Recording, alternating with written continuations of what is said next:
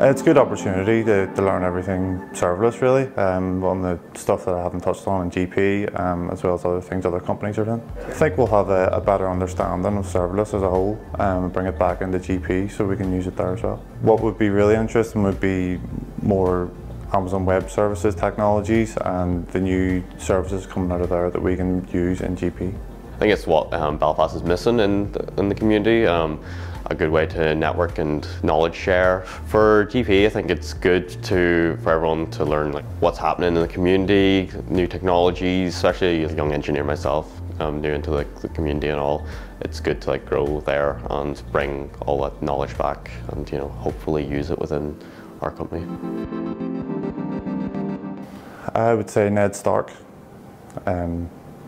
But I do like a lot of other characters. I just think Ned Stark's really a sort of stoic character. It's awkward because I have not seen Game of Thrones, so I can't answer that one.